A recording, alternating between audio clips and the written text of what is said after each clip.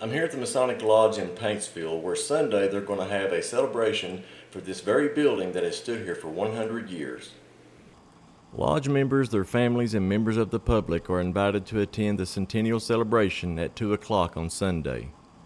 On Thanksgiving Day, November 27th, 1924, the cornerstone was laid here at a public ceremony for Paintsville Lodge 31 in the location it's at now. And we went through our archives. We found our minute books all the way back to the Civil War, 1860 through 1865. We've done a lot of history research and found out the exact date of the cornerstone. So we thought we would open our lodge up and celebrate the 100th anniversary of our facility that we're in now. The building that now houses the Paintsville Masonic Lodge number 381 had its groundbreaking in September of 1924. Well before that, the lodge itself was formed in 1860 with 24 inaugural members.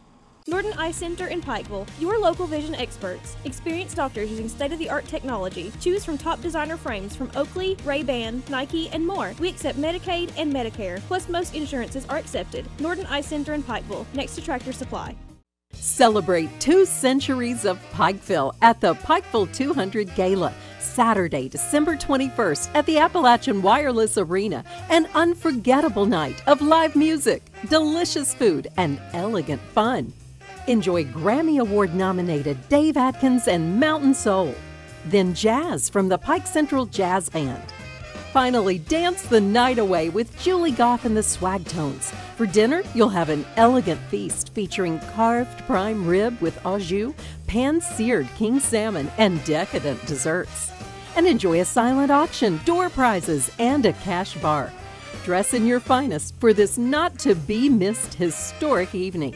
The Pikeville 200 Gala, Saturday, December 21st at the Appalachian Wireless Arena. Tickets are on sale now online at the apparts.org website under the Events tab.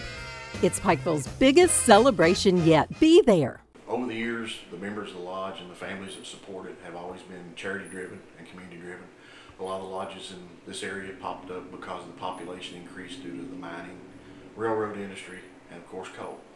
And as depopulations happen, we saw some townships, lose members, lose community members, not only that, lodge members as well. So we thought it'd be something nice to remind us of our rich history. In the first year of the American Civil War, a band of soldiers under the command of future President James A. Garfield left camp one night and pillaged the town, including the lodge, taking many of its Masonic jewels. Garfield, a Mason himself, later discovered the theft and ordered the items returned, where they are still showcased there today. We actually have found our 1860 jewels and the aprons that was used in 1924 for the original cornerstone. Now, the 1860 jewels were kind of acquired by some soldiers that served under General James A. Garfield before the Battle of Middle Creek. And at the Battle of Middle Creek, General Garfield discovered that someone had misappropriately taken the jewels from the lodge, and he himself and his corps of officers that were Masons traveled back and brought the jewels back to the lodge. And we'll have them on display with a printed history of what occurred at that time. Reporting for Mountaintop News, I'm Sheldon Compton.